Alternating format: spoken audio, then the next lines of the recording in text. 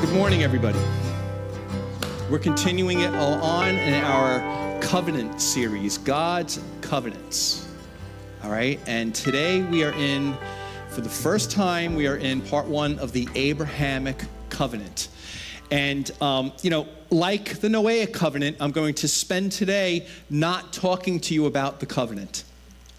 I have to give you why there had to be an Abrahamic covenant. So I need to speak about events that occur before Abram is called out of Mesopotamia. All right? It's the same thing as Noah, as in order to preach to you about the Noahic covenant, I had to first talk to you about the sons of God and their fall from heaven and having sex with human women, creating an unholy bastard race called the Nephilim. And that this was a fall.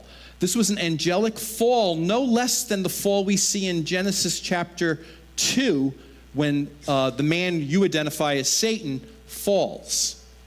All right? Which was one of the wowies from that sermon. Is my contention is that was actually, when you read Genesis chapter 2, you are reading about that spirit being that you call Satan or Lucifer. You are reading about his actual fall. Now, obviously, he's already fallen because he conspired in his mind and his heart to cause humanity to fall. Only a fallen being will do that. But the manifestation of that fall is recorded for us in Genesis chapter 2. So that when God rebukes Adam and Eve, Satan's right there with them. That spirit being is right there with them getting rebuked and cursed. All right, which for me is proof enough that was the manifestation of that being's fall. All right, so I had to talk to you about that fall in Genesis chapter 6, the Noahic flood, all the events leading up to it, before I could talk to you so you understand the significance of the Noahic covenant, right? So that was Genesis chapter 6 through Genesis chapter 10. All right. But I didn't talk to you about all the events from Genesis chapter 6 and Genesis chapter 10, because in Genesis chapter 11, the narrative picks up in a pagan nation, a non-Jewish nation. How can I say that? There are no Jewish people yet. There's no Israel. There's no Jacob. There's no Moses. There's no one's been called Israel. All right? And that's really, really significant.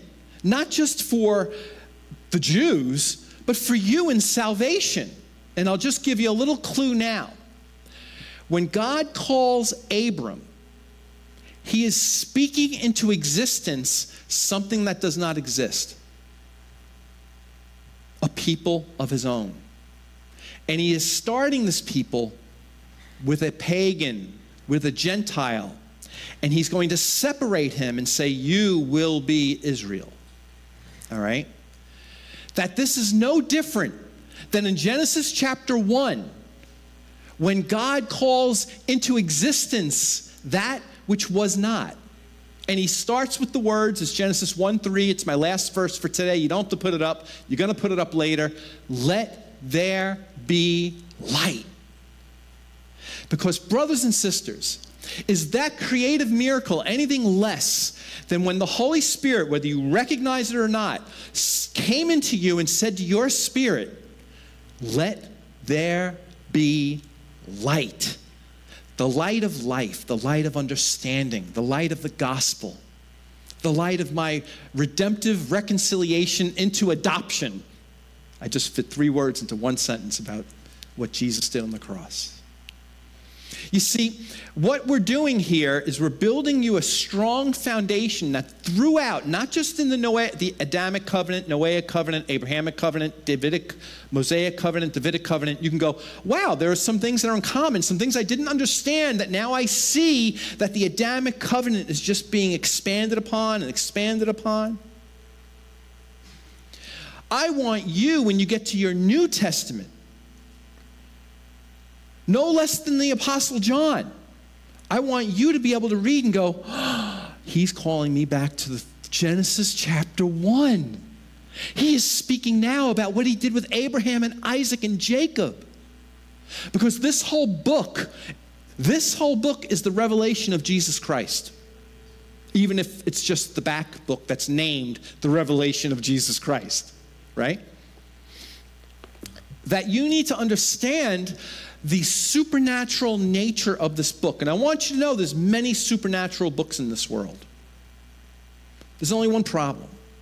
The books in this world that are supernaturally inspired and used to change a soul, there's only one that does that for the Son of God, the Messiah, God's only plan A of redemption. All the other spiritual books are from the enemy. I'll give you a wonderful example. It's happening right now as we speak. I'm driving on the way here. I passed 2 mosques. Both the mosques today are packed. And I'm like, what's going on? So I typed in, is today a Muslim holiday? And it goes, yes, today's El Assad. I'm like, oh, what's El Assad? I'm probably saying it wrong. Today is the day the Muslim world commemorates Abraham for his obedience in slaughtering Isaac, even though he didn't have to. Because Islam, as well as modern-day Judaism, claims to be a salvific faith in the world. The Roman Catholic Catechism, if you turn to the front pages, it's in the first few pages, they make a public statement saying Islam and Judaism are sister faiths to ours. Excuse me, but I heard Jesus tell the sons of Abraham that they were sons of Satan. You can read that in your book. And the same goes for what Islam has done with the Christian faith. Judaism says, well, yeah, we believe in all the same people you do up until the New Testament, and we also don't believe that Jesus is Messiah, and we believe that God saves us by virtue of being ethnic Jews. False gospel. Or you can go over to Islam that'll say, yes, Abraham, Isaac, Jacob, Mary, we love all these people. Jesus, wonderful prophet. But Muhammad's greater. He was the prophet God sent after Jesus. False doctrine. Satan and his ministers will come disguised as angels and messengers of light, meaning they will come with truth mixed with lies.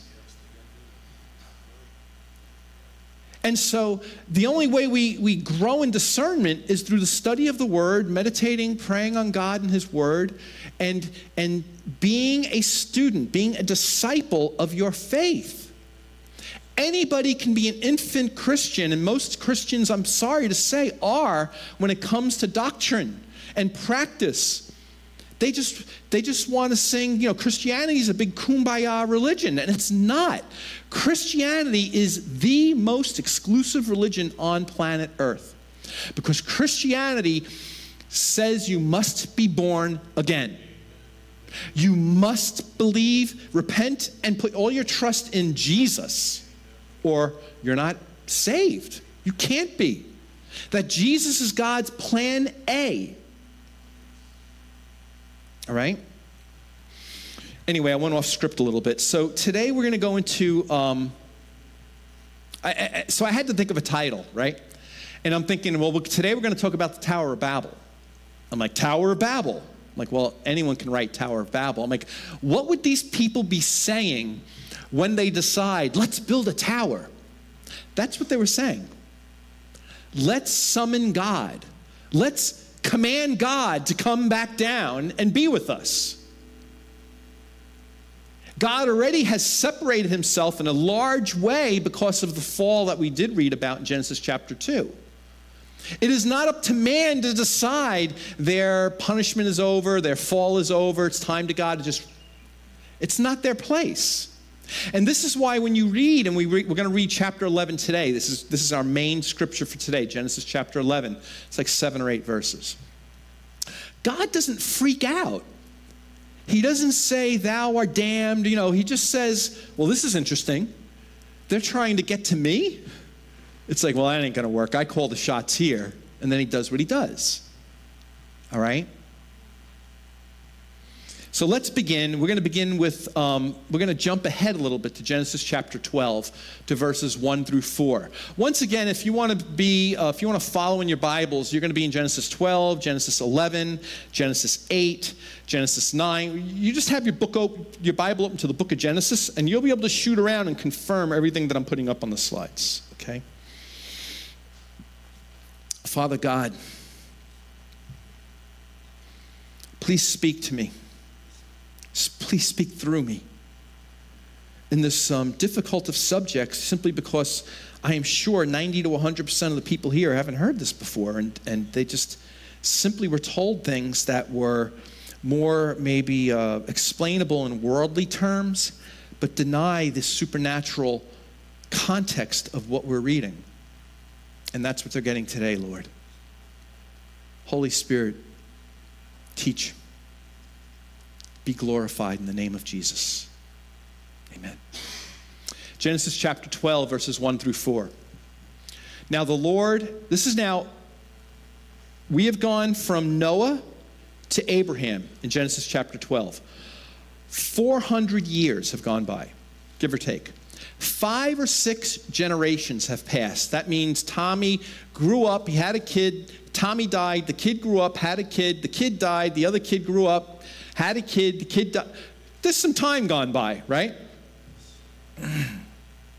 Now the Lord said to Abram, go from your country. Abram's Abraham. The country is Mesopotamia. It's a foreign nation. It's a pagan nation.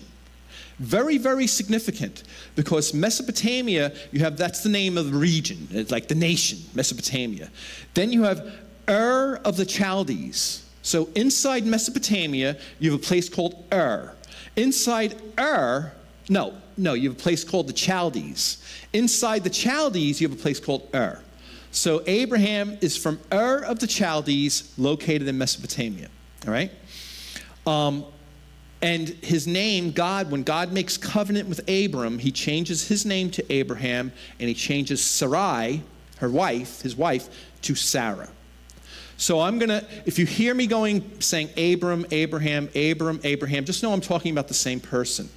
One's a pagan being called by God, the other one's in covenant with God. All right? Now the Lord said to Abram, go from your country and your kindred and your father's house to the land I will show you. And I will make of you a great nation, and I will bless you and make your name great, so that you will be a blessing. I'm going to stop there for a second. Go back, please. In verse 2, I will make you how many nations? 1. This is speaking about the ethnic people of Israel. All right? Later on, he says, I will make many nations out of you. Or from many, I forget what it says. It's in here somewhere today. And that's talking about spiritual salvation. That's going to include Jew and Gentile. All right? And I will make of you a great nation, and I will bless you and make your name great, so that you will be a blessing. I will bless those who bless you, and him whom dishonors you I will curse. And in you all the families of the earth shall be blessed. So Abram went as the Lord had told him. And that verse goes on a little bit. I only have the first part of the verse, because that's the point I'm making. The point simply is that Abram heard, right? Read, this is how it applies to us, and then did. He went, this is what God says, this is what I'm going to do. Now you got to understand the significance of this. This is a pagan. This is a man who grew up with many, many gods. Anyone know who the main god of Mesopotamia is? Marduk. All right? Marduk is the, they say they're the god, he's the god figure, and they worship him as the main god. But in their religion, Marduk usurped another god whose name is Enlil. What we're seeing in the covenants are God writing through Moses and addressing Marduk and Enlil and that whole religion of theirs right in the face. Because if you Christianize, if you give the Christian interpretation of the Babylonian religion, Marduk, Enlil, all right? Marduk is the spirit being in Genesis who says to Adam and Eve, did Enlil really say, no. He lied. You can eat and be just like him. And so in the Mesopotamian religion, that being usurped God and took the throne. And that's who they worship. All right? So and this goes back to cultural context. When we're reading Genesis, all of Genesis, we have to put ourselves into a people who came from pagan world, right? With all these different gods and these different stories. And now God is saying, I am going to make you my people, and you are getting the truth. The oracles of God. That's what Paul calls them. And they're all refutations of these pagan faiths that are all around them. Isn't that something? So remember we talked about, we're not there yet. I'll get to that later. So why is God selecting a pagan to become the people of God, God's own possession? That's my first question for you to think about. Why? Why would he choose a pagan? Couldn't God make sons of Abraham out of the stone, right? Wasn't Adam the person of God? Wasn't Noah the new Adam, the man of God? Remember I talked about that, how the Noahic covenant was a redo of the Adamic covenant, with the basic foundational principle, covenant principle being go forth, multiply, right? And have dominion over the earth. It's common to both covenants, all right? The answer to that question is yes and yes. I mean, Noah was the new Adam. Adam was Adam, right? So reasoning together, we can conclude that there is no need for God to go to another nation and choose one man to leave and become the father of the people of God, right? He's got Noah.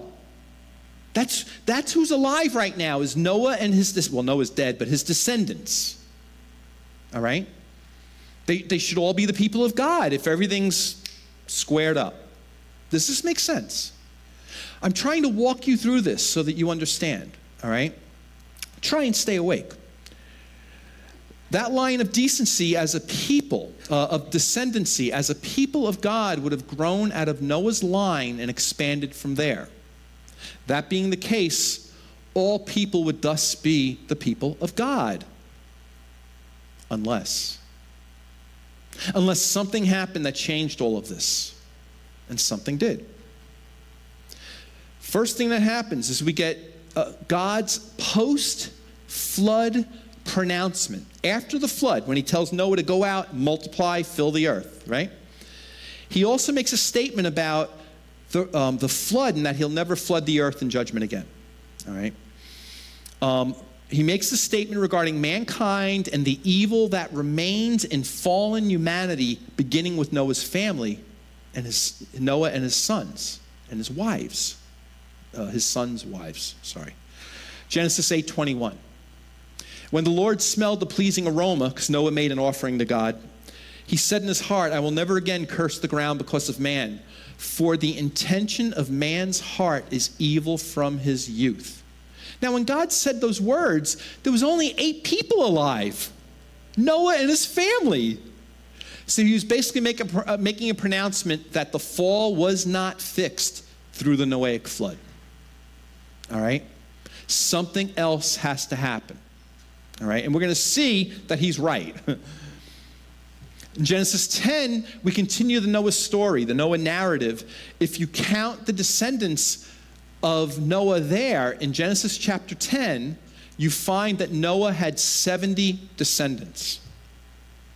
Now, I did this. I took about a half hour.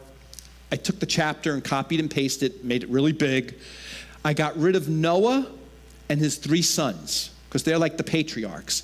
And if you omit them and then you count all of the people born, it's 70 in that chapter. Now, you need to know there's plenty more people born than that. But it's intentional. He's writing down the number 70. All right?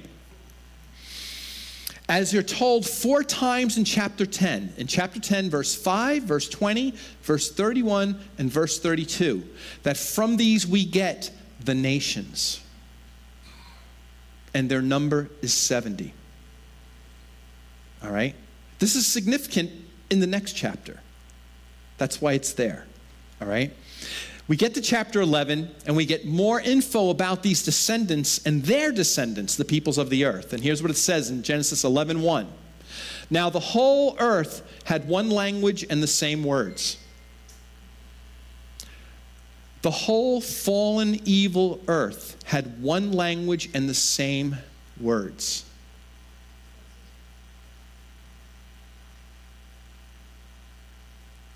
The whole earth are all the descendants of Noah and his 3 sons. So all of these people, all of these nations are the people by the Noahic covenant. They all speak the same language. They are yet fallen.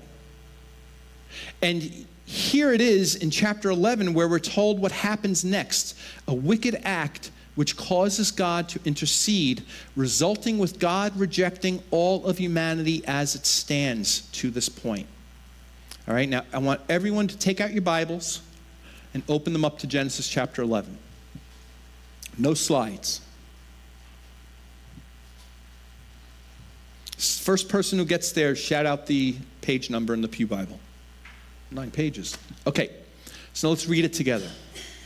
Now, let's recap. In Genesis chapter 10, we're told that there's nations and that they have their own languages. In Genesis chapter 11, you're being told how that came about. Does that sound at all familiar? See, God is repeating patterns. In Genesis chapter 1, God creates all of creation, including mankind. In Genesis chapter 2, God goes back to the beginning and fills in all the blanks that gives us details about creation and how it went down. He's doing the exact same thing here. All right? This is intentional to make you realize he's doing another covenant. That's what's going on. All right? He's setting up another Adam. All right? Here we go.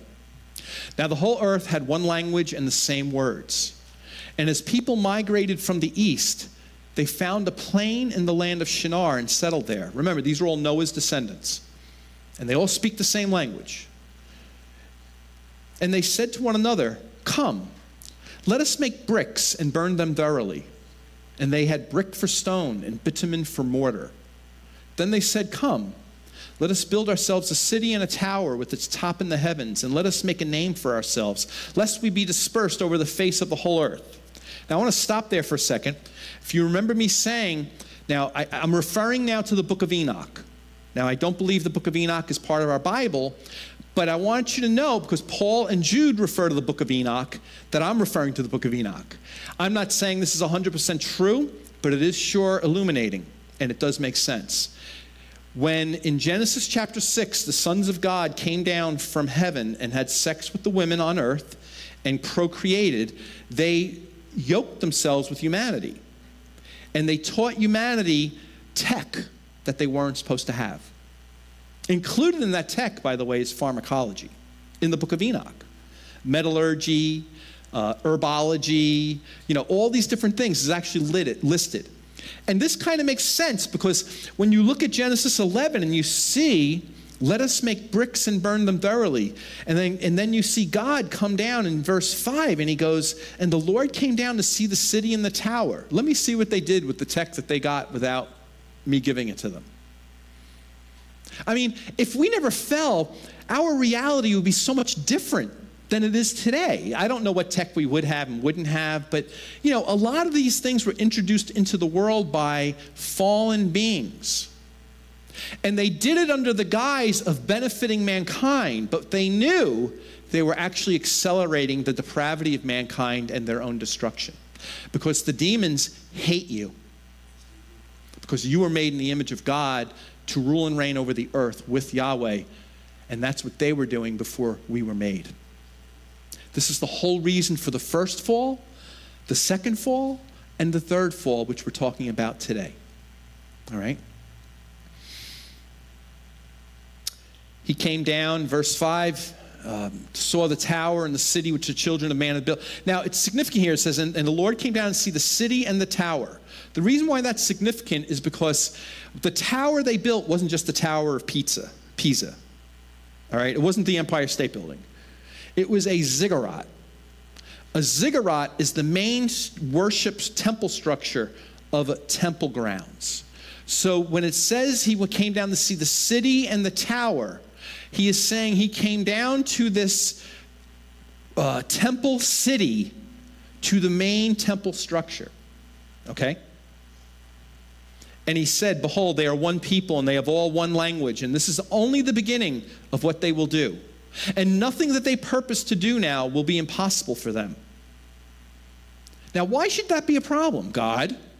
God, why should that be a problem? They may or may not do good or bad things. That's not the point. The point is they're not listening to God anymore. They're doing whatever they feel is right in their own minds, and we were not created for that. We are created to have union with God and to worship, to glorify and worship Him and enjoy Him forever. We were never meant to be separated from God. This was all the result of a rebellious spirit race and our own selfishness, our own free will, because God cannot make anybody in His image without free will, because God has free will. You see? So, verse 7. Come, let us go down there and confuse their language so that they may not understand one another's speech. So the Lord dispersed them from there over the face of all the earth, and they left off building the city. Therefore, its name was called Babel, because there the Lord confused the language of all the earth. And from there the Lord dispersed them over the face of all of the earth. So regarding the actions of mankind, two things happen in this section of Scripture. The first one is this.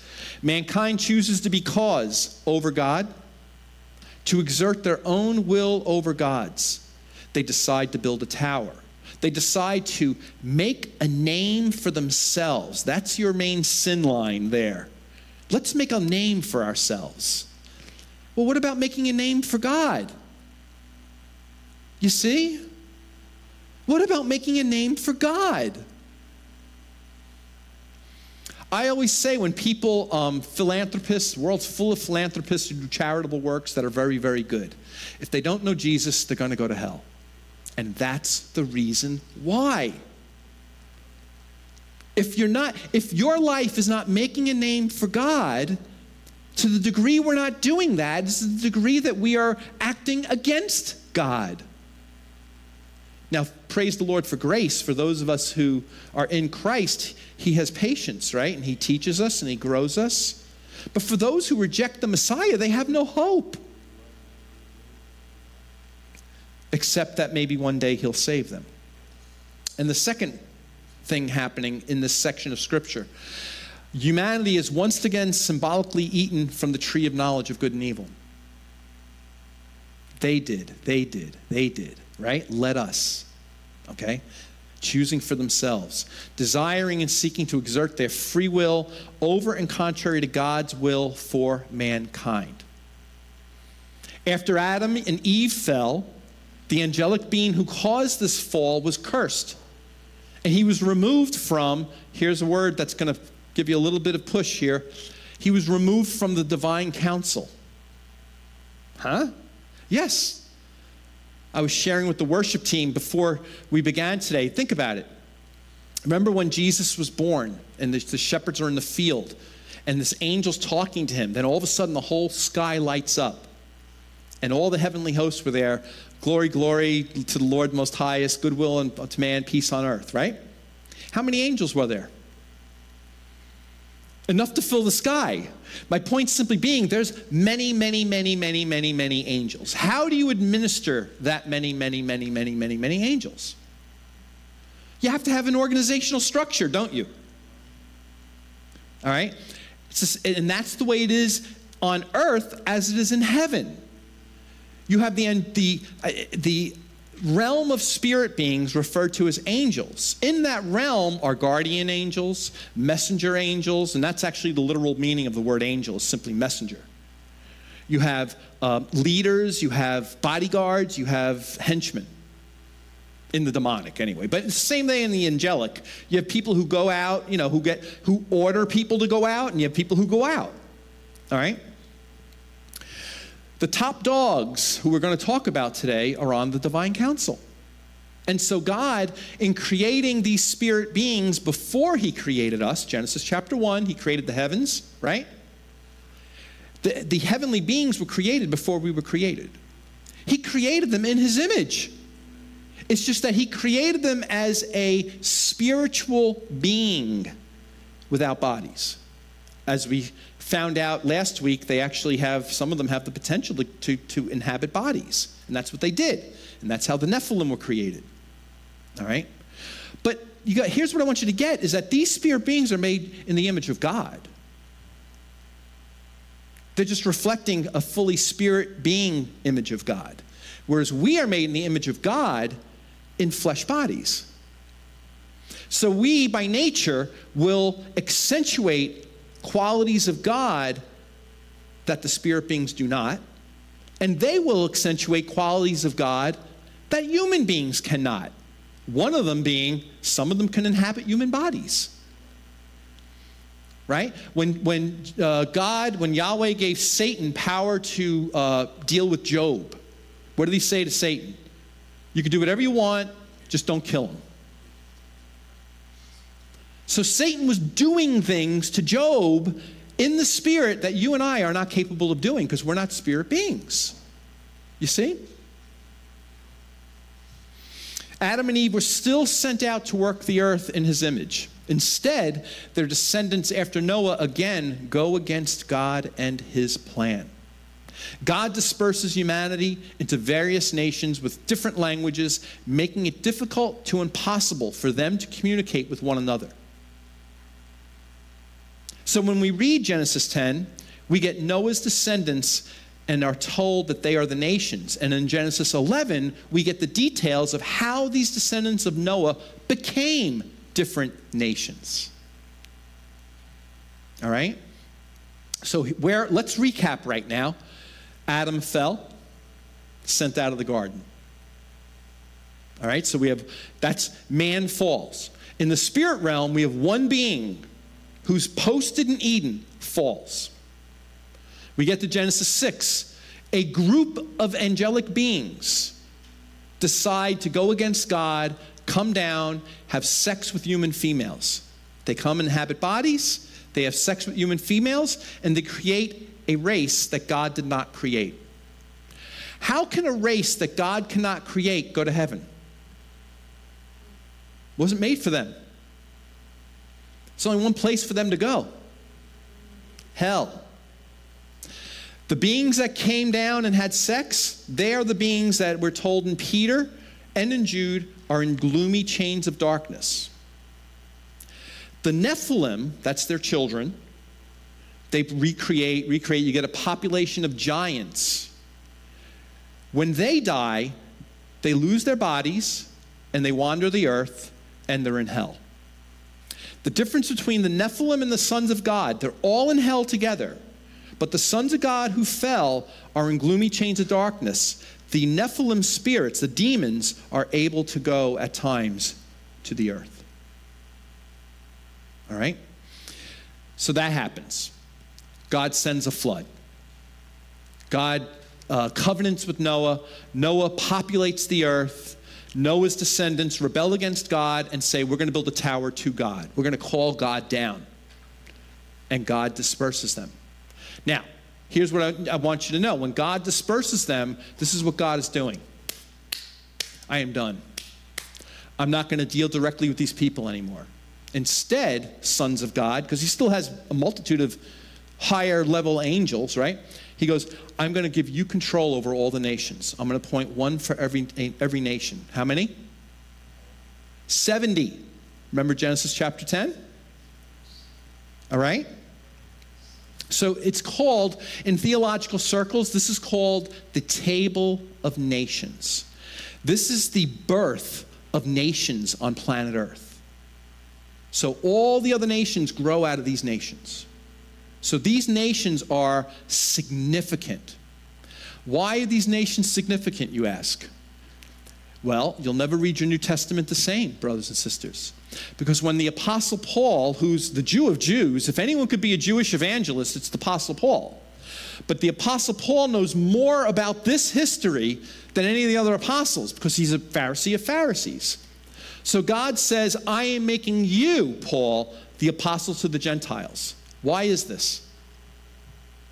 If you track, now you have to do, if you want to prove me, you're going to have to do some work. It's going to take time. When Paul talks about all the places he goes, when it says in Acts chapter 2, and you will be my witnesses in Jerusalem and Judea and Samaria and to all the nations, right? And then you see as Acts unfolds, Paul goes around. Paul goes to all the nations from Genesis chapter 10. And he goes from east to west. And the final city he gets to, he talks about it in Romans, is the city of Tarshish. He wants to drop off the money in Jerusalem, and he tells the Roman church, and then on the way to Spain, I'm going to come to you. Why Spain?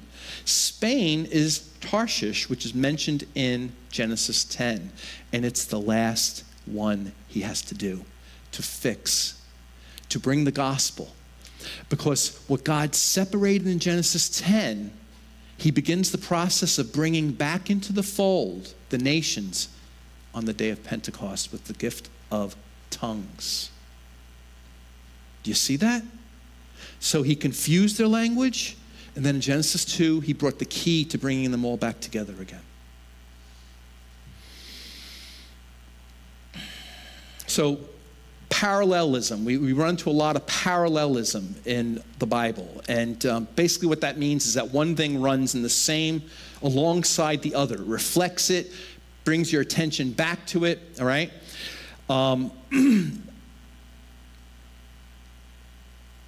And God uses parallelism to show us through the Adam narrative, through the Noah narrative, and through the Abraham narrative that each one of these men, Adam, Noah, Abraham, are types of Jesus Christ who fall, who are imperfect, all right? Another parallelism, in the book of Genesis, Adam births how many children?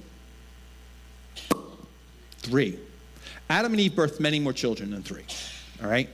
But these 3 are singled out because it's significant, you see? That's weird. They only had 3 children. How did the earth get populated, you know? It's significant, all right? Noah, he birthed how many children? 3. Ham, Shem, and Japheth. Then we get to this guy named Abram. But to look at Abram, we have to go to Abram's father. His father's name is Terah. Terah birthed Abram, Nahor, and Haran. Genesis 11, verse 26. She's got all those things for you that you asked me for. Yeah. And I want you to consider this idea of humanity having their languages confused at Babel. It speaks of a momentary occurrence. In other words, French did not become the native tongue of one of these tribes over the centuries. It happened in a moment. Now, I'm not saying French was one of the languages. What I'm saying to you is whatever he did, it happened immediately. It didn't become something like, hey, I'm forgetting how to speak Aramaic, you know. He just did it. It's miraculous. It's supernatural. And it's one miracle that only Yahweh as the Lord Most High could do. Because he's Yahweh. All right? The problem with this divine council and these rebellions is that these demons, these angel beings, want to be like God. But they're not like God. And you're not like God, and I'm not like God. We'll never be like God. What is the significant difference that makes Yahweh he's called the Lord Most High? Most high over who? Every other living being there is, whether they're spirit or flesh. He is most high. He is what's called the Most High Elohim, the Most High God. All right? The distinctive that God has is his creative ability. He can speak things into existence. He's all-powerful. He's all-knowing. And he's ever-present. No other created being has that. Okay? So anyway, he was done dealing directly with humanity for the time being. God, at that point, assigned a select group of his spiritual children called, I'm not sorry, the Bible says it. It's time we confront and adapt to what the Bible says. He appointed the sons of God to rule and reign over these various nations on his behalf. I'm going to give you the scripture in just a moment. This divine council would rule and reign along with God. And again, let me stress here, these angels or spirit beings are called by God sons of God. Because they are. He created them in his image as spirit beings. That's what makes a son of God. They were unfallen, they had free will, and some of them chose their free will over God. Sound familiar? You see, if we follow the spirit realm, we will see that our situation on earth mirrors what's going on in the spirit realm. All right? They are not God, however, as Yahweh remains the Most High God. But here's the thing you have to understand, is that the Bible doesn't shy away from calling them gods. Certainly, let's take a look at the Grecian religions, the Roman religions, the Hindu religion, the Mesopotamian religion, and they're filled with gods. Because the word gods in the Hebrew is the word Elohim. And Elohim, you were taught, and I was taught, that the word Elohim, God, means one person and one person alone. But if you look at the definition of Elohim in a lexicon, you will see that's only one definition. There's numerous definitions. And all the theologians know this little secret. All the spirit beings are called gods. But it's not a question of are they God. The question is, who will you worship? That's the problem. All right, and I'm getting to that in a moment. All right, so now let's look at the prophet Daniel for a moment. We're going to turn, I have slides for it. Daniel 10, verses 12 through 14. Prophet Daniel talking, this is around 530 BC. A lot of time's gone by. This is like almost 4,000 years after what we're reading about in Genesis 11. A lot of time's gone by. This is what he says. Daniel 10, 12 through 14. Then he said to me, "Fear not, Daniel, for from the first day that you set your heart to understand and humbled yourself before your God, your words have been heard, and I have come because of your words. The prince of the kingdom of Persia withstood me 21 days. But Michael, one of the chief princes, came to help me, for I was left there with the kings of Persia, and came to make you understand what is to happen to your people in the latter days." All right? This isn't talking about people, all right? The angel's saying, I had a conflict with a demon, all right? Except Daniel doesn't call him a demon. He calls him the prince of the kingdom of Persia. And then he says, I was left there with the kings of Persia. He's not talking about men. He's talking about the other demons. See, if you take Persia, we're talking about, I have it written down here, which surprised me. It's the countries you'd think. Here it is. Iran, Iraq, Afghanistan. You know who else is classified as in the kingdom of Persia? Russia. I didn't know this. So if you have Persia, you have one spirit being over it. Now, if you go down into Persia and you go to Iraq, there's a spirit being over there. If you go to Iran, there's a spirit being over there. Who do they report to? The king of Persia, right?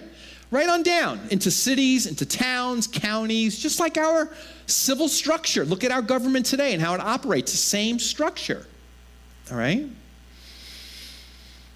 And they report to their top dog. Now, is this anywhere in Scripture? Yes. All right. We'll begin with the Apostle Paul in 2 Corinthians 4:4. He says this, in their case, the god of this world. Who's that? Satan's a god?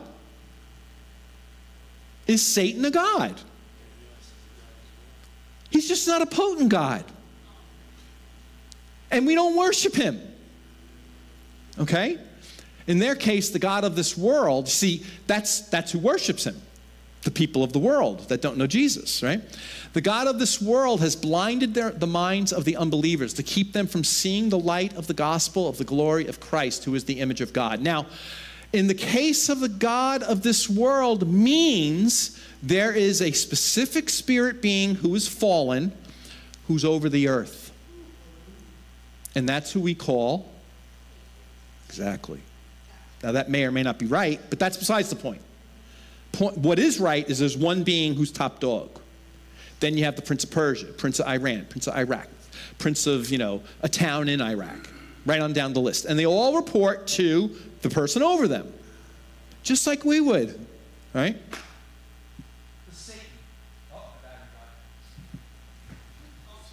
I thought I brought batteries. There we go. Yeah, but it's dying. That was my warning. That was my shot to the bow there.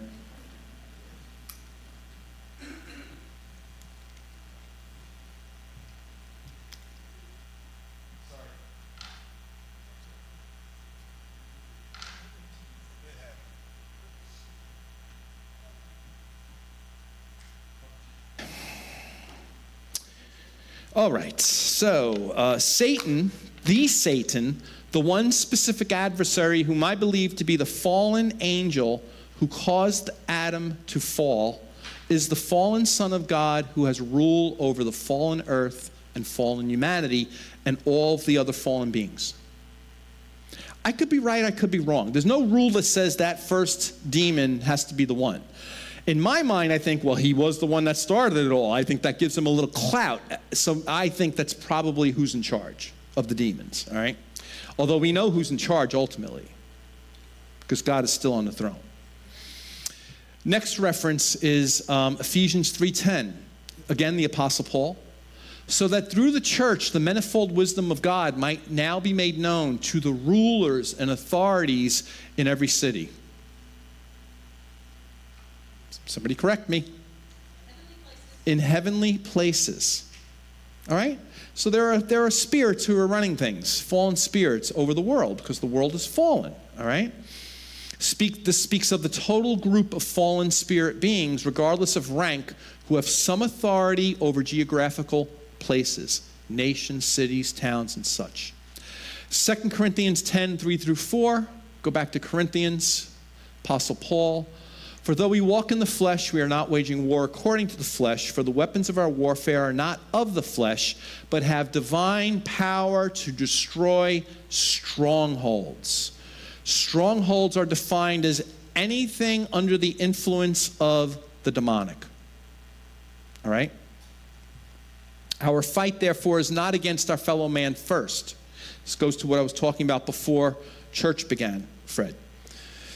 It's not against our fellow man first, but primarily over the spirits who influence these people to be adversaries of the Lord God Most High and his people. So if we define the word Elohim to describe all disembodied spirit beings, and the word gods, which is what Elohim means, as another descriptive word of these created spirit beings, here's the question, and here's the main argument you'll get when you start talking about these things. You're a pantheist. You believe in many gods.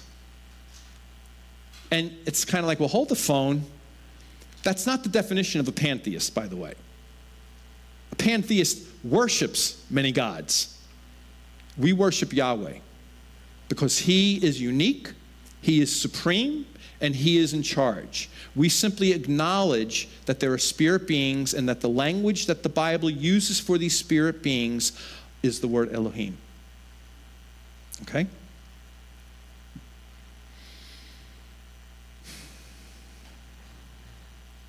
But God, Yahweh, is the Most High God, and so all these other spirit beings are called sons of God, all right? Outside of Genesis and in Job, the term sons of God ceases to be used of any spirit being except one. the Son of God in the furnace with David. Specific reference to Jesus. And that term then comes back into use in the New Testament. Except now, the angelic is never referred to as the Son of God. You are.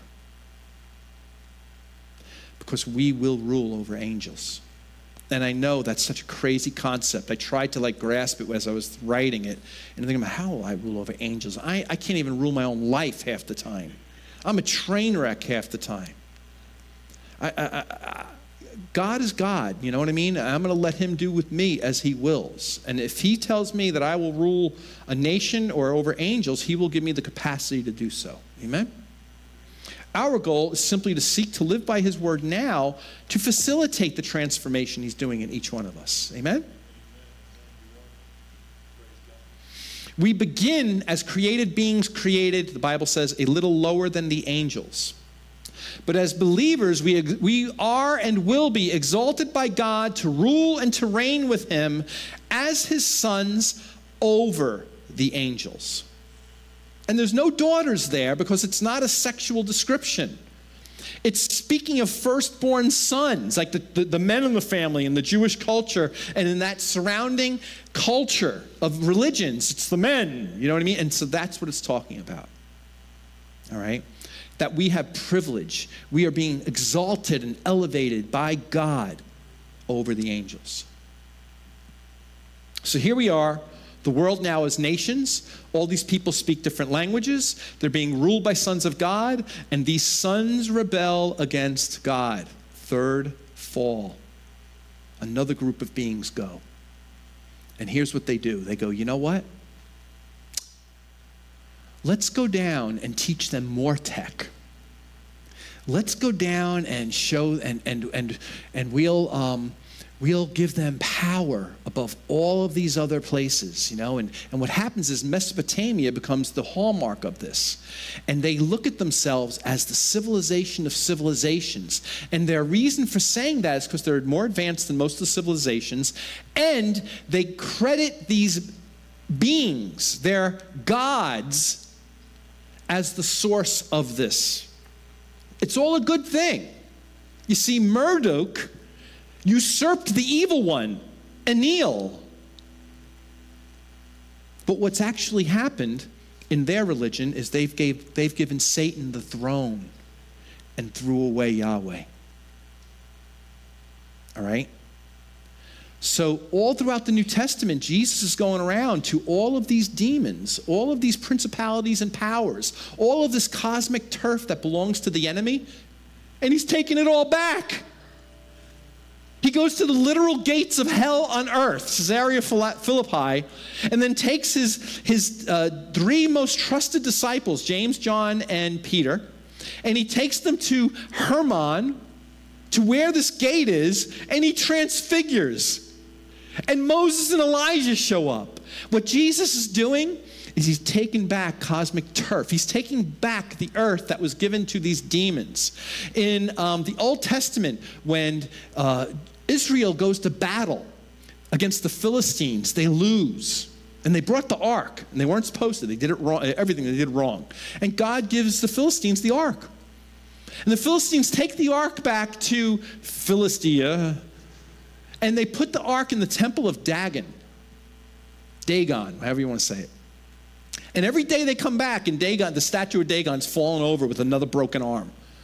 That finally, one day they come in, I think it's the third day, and Dagon's completely over and smashed to bits. And then it says, and the priests would not step on would step over the, I forget what they say, but they would walk around where this thing fell, because they recognized that in God doing that, he was taking back the ground. And so they would only be harmed if they went on that ground. Because geography was very, very important back then. All right? All right, so humans who were commanded to go out in the image of their Creator and subdue the earth are acting less and less like their Creator. See, all of these events that are happening, Satan in the garden, getting them to choose on their own, The sons of God and the Nephilim, giving them tech, having them forget about God and just start worshiping these guys. Tower of Babel comes, they do it again. Mankind is going further and further and further away from God. And his attitude really, I'm done. All right? He's turned over the earth to them because where else can damned beings go? They can't go to heaven. And that is why hell is associated with the earth, the abyss. Sheol. You see? So what happens next? The rebellion happens at the Tower of Babel. Psalm 82, verses 1 through 7. I have it up here. God has taken his place in the divine council. In the midst of the gods, he holds judgment. I'm going to stop right there. This psalm is describing what God does at the Tower of Babel in the spirit realm. All we got in Genesis 11 is what he does to man, because God is dealing with man. This tells us what he does with the spirits. He goes to the divine council. He goes to this group of beings who he gave power, right? And he goes, verse 2, how long will you judge unjustly and show partiality to the wicked? Selah. In other words, think about that. Give justice to the weak and the fatherless. Maintain the right of the afflicted and the destitute. Rescue the weak and the needy. Deliver them from the hand of the wicked. All right? So he just described things they are not doing. He just described how you act if you are an imager of God. You're going out in the image of the Father. You were made in his image. You're going to be those things. These guys are doing the exact opposite. They're corrupt. They're favoring the wicked. All right? And then he pronounces judgment. They have neither knowledge nor understanding. They walk about in darkness. All the foundations of the earth are shaken. What's he saying? These angelic beings have deceived man even more. They have fallen even quicker and even deeper than they were after the Noahic flood. All right? I said, you are gods, the sons of the Most High, all of you. Nevertheless, like men you shall die, and fall like any prince. Arise, O God, judge the earth, for you shall inherit all the nations. You want to keep that slide up for a second? So when he says, like men you shall die, he's not saying, therefore I condemn every spirit being that's fallen to have a body and die in the flesh. That's not what he's saying. He's talking about hell. That is the common thing the fallen beings and human beings who are fallen have in common when they die. They go to hell. All right? Arise, O God, and judge the earth, for you shall inherit all the nations. That last verse is the good news. It's like Jesus, God in Genesis chapter 3, when he says to Satan, you shall bruise his ankle, but he shall crush your head. It's looking forward. That's what this is doing. Because in verse 8, we're talking about he just created all the nations. He just dispersed everybody. He just wrote them all off. And now he's saying in verse 8, but the day is coming where all the nations will be and are my inheritance. All right?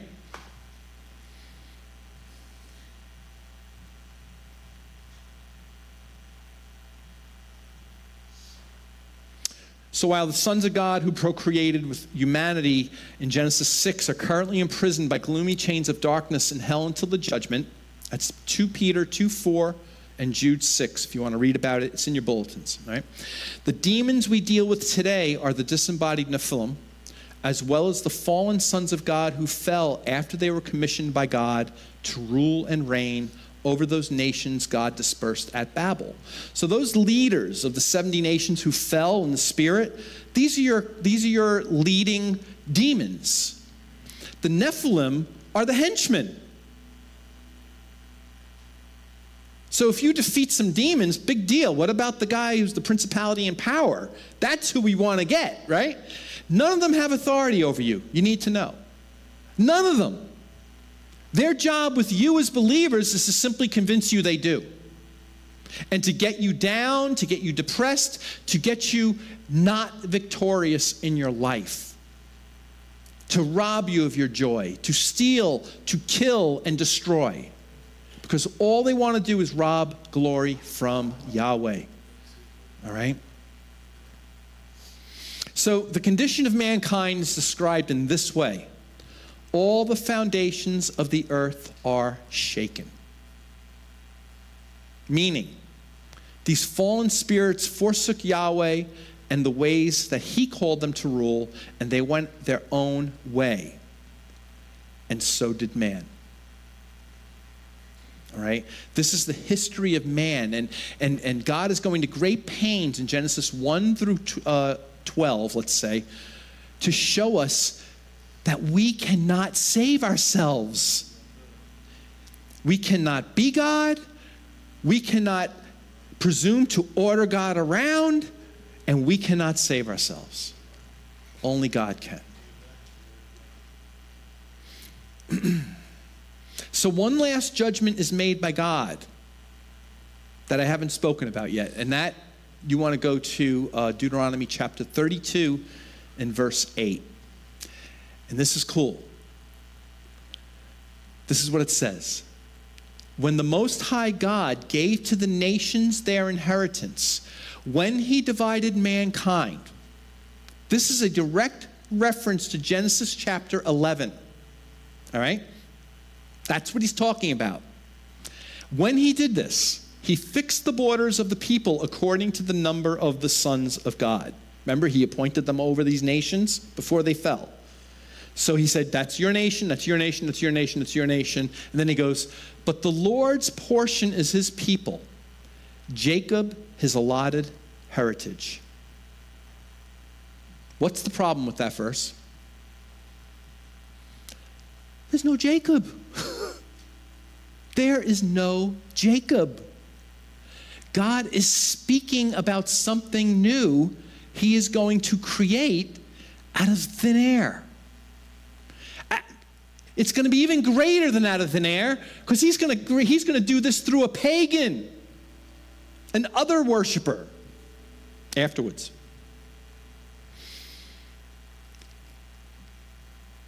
There's no Jacob yet. There's no Israel. There's no Abraham. There's no Isaac. And yet he's saying Jacob is his allotted inheritance. Okay? God's solution is not in what is, but in what is not. He would speak something new into existence. Yahweh would begin to make all things new, starting with the man named Abram, that he would call Abraham, and Sarai, whom he would call Sarah. If you read the account, it's either Genesis 12 or 14, when he tells Abraham he's going to make Sarai pregnant, and both of them do the same thing. They laugh. They're like, actually, I don't think Abraham laughed. Sarah laughed. And God's like, this is perfect. This is perfect. I'm going to grab a Gentile and make them mine, and then I'm going to make his 80-year-old wife pregnant. Why? So that you all know, you fallen beings, that I have the power to do this, and you don't. I will have my way, says the Lord.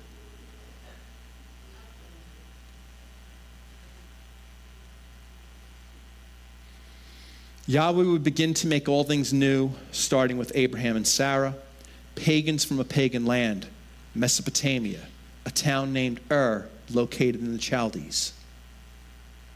They would birth the nation of Israel, through whom the Messiah of the world would come.